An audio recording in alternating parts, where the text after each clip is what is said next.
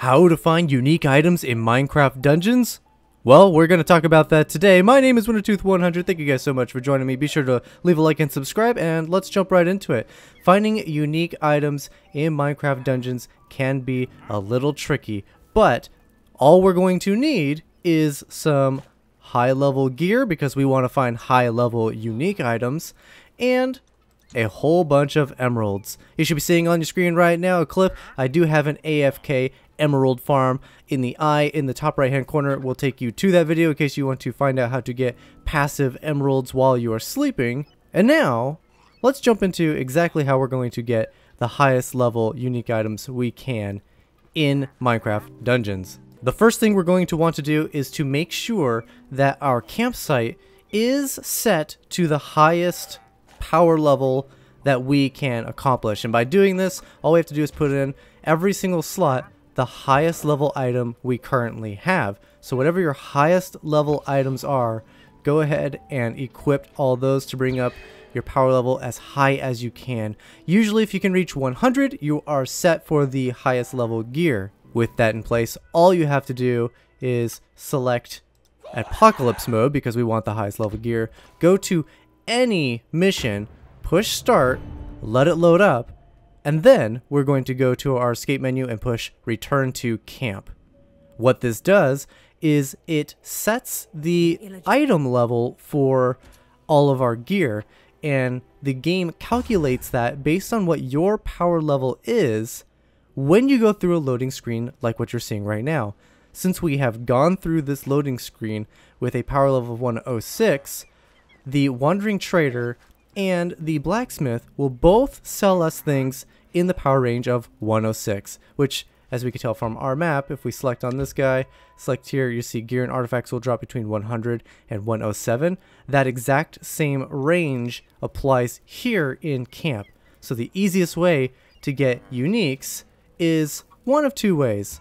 Either you can select, say, pumpkin pastures. We can go for the sword. There are unique versions of the sword, and so as a result, this level has a chance to drop unique versions of swords, or sickles, or soul scythes. Basically, a level will only drop a unique version of itself potentially if that level already drops the non-unique version of that item. With that information in our minds, we can actually get any piece of gear from the blacksmith.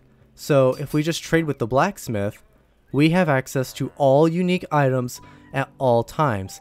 And since we have set the level here, we're guaranteed to get items ranging from levels 100 to the highest I've personally seen is 108.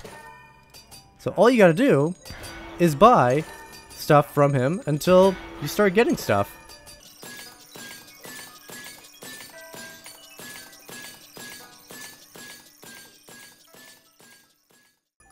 And once you're out of money, you can go through and start selecting things to sell back for additional monies. We can get 94 back.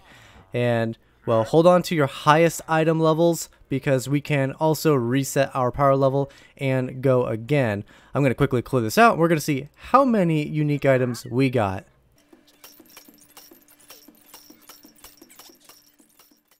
So as you can see, using this method, we have acquired 4 brand new uniques in the span of a couple of minutes, and of course letting ourselves AFK for the emeralds overnight while we're sleeping. So this is 4 uniques I would not have gotten had I not done this little trick. Additionally, we have 2 new pieces of armor. We can go through and decide if any of them are better, but they are both higher level than our current one, and then we have a higher level bow. So in theory, if we're lucky, not quite, well, you can use these higher level items to make your power level just a little bit higher, which will allow the traders to potentially sell you higher level gear. We're not quite done yet though. We broke down, salvaged the rest of it, and we came back with 2,500 emeralds, so we can in theory potentially get another 2 or 3 unique items if we're lucky. Didn't quite get any more uniques, but we did get a slightly higher level weapon, so we can replace our old one. And look at that, we have 1 maxed out slot and 2 that are very close. And you can see if we keep going back and forth between buying and salvaging, we can actually turn 9,000 gold into closer to 12,000 gold, and you can get a lot of rolls out of it this way. And just like that, I'm pretty much broke. This trick, if you're wondering, does also work for the wandering trader. Unfortunately, I'm too broke to buy anything.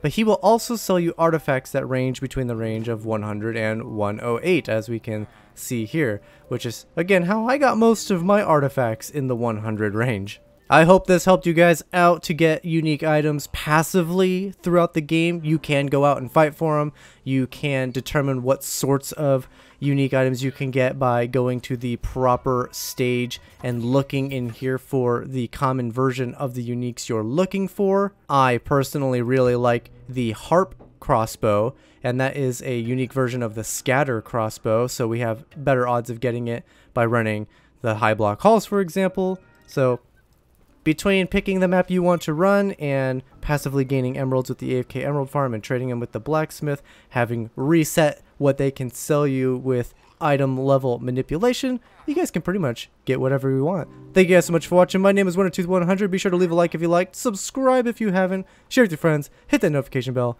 and I will see you guys in the next one.